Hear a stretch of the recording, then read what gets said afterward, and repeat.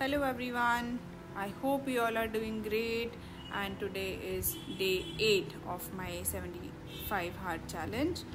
So I read my book, had my coffee, then filled a water bottle. Then this was my outdoor session. It's raining here since last 2 days. So anyhow, I completed the session. Then this was the indoor session. So today was legs and a little bit of shoulder. So I did goblet squat, in and out squat. Then this is stiff leg deadlift. These are for hamstrings. Then next I did some long jumps and shuffle.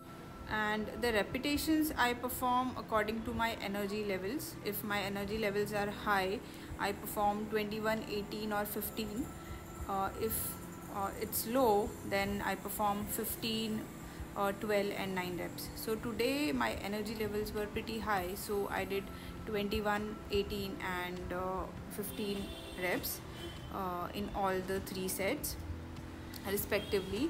This is dumbbell sumo squats. Then I did some hold with it, with the stance. Then I did some hip thrust with dumbbells. Also some holds in this. Then next I did some wall holds for 1 minute, 3 sets. Then after this I took some rest. So this is your legs condition after doing the legs workout. You can barely walk.